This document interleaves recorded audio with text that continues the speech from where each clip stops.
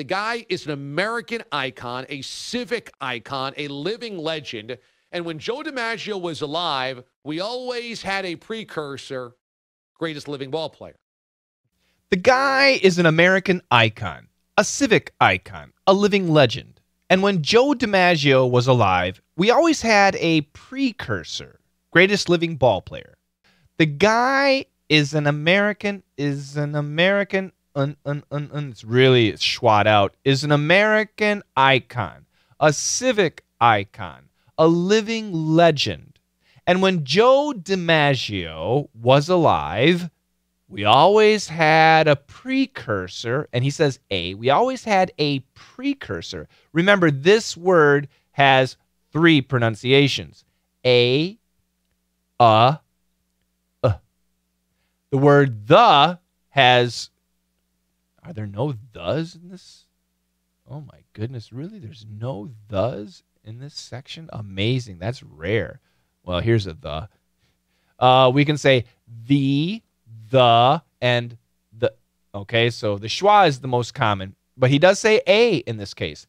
Had a precursor, greatest living ball player. The guy, Willie Mays, is an American icon. When you say America, many faces. We think of many faces. America. We think of George Washington, Ben Franklin, Thomas Jefferson. We think of General MacArthur. We think of Ronald Reagan. We think of Barack Obama, Marilyn Monroe, Willie Mays, Hank Aaron, Babe Ruth, Jackie Robinson, Martin Luther King. Any face that you see and you think, aha, America, United States of America, that is an American icon. But not only an American icon, he was a civic icon. He was important in black people gaining strength and acceptance in the United States. So for many, many people, black people were no problem. But especially in the South, especially with Democrats, they didn't like black people. But when your baseball player is so good, you start to like him. And that's what he was. And then after baseball, he was involved. You know, Martin Luther King is the absolute civic icon for civil rights for black people and other people of color. He was absolutely the #1 civic icon. But Willie Mays was also, Jackie Robinson too, was also a civic icon. And he's still alive. A living legend. He's a living legend. When people talk about Willie Mays, they say, wow, was he good? He was amazing.